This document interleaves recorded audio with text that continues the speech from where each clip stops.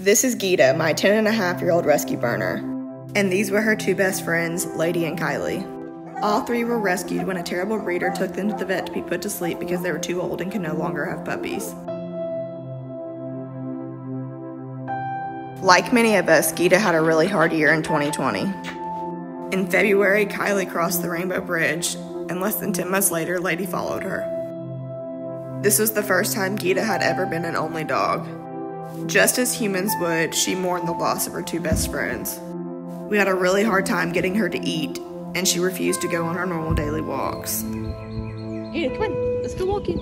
On top of missing Lady and Kylie like crazy, I really miss seeing Gita truly happy. I started applying to bernese mountain dog rescue organizations, hoping to get Gita a new friend. Within just a couple weeks, I got a call from Bark. They had a senior female they felt we would be a good match for. Her name at the time was Angel, and I knew she'd be a perfect companion for Gita. Unfortunately, a few days before I was supposed to pick her up, she suddenly and unexpectedly passed away at her foster home. Despite all of the heartbreak, I wasn't giving up. I knew Gita needed another dog.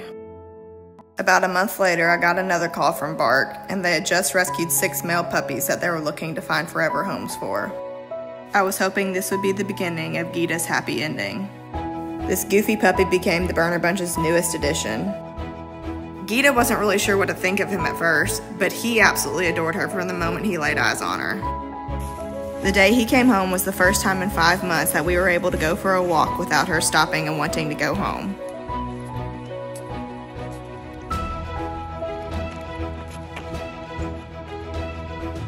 He was definitely an annoying little pest at times.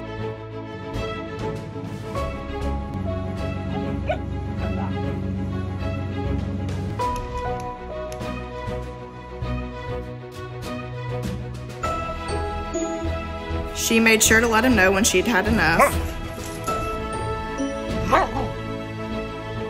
But despite him being an annoying little brother, she seemed to really start to enjoy having him around.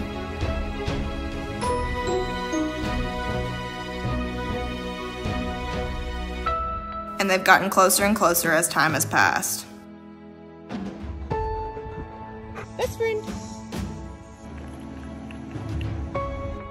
He's brought out a younger, more playful side of her that I didn't even know she had.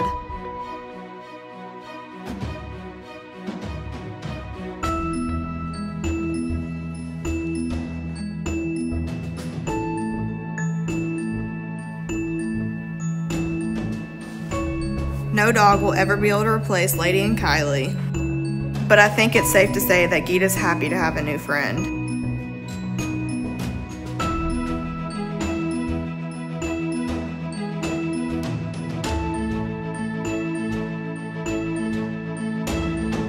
And I don't know, maybe she'd even consider Weller a best friend.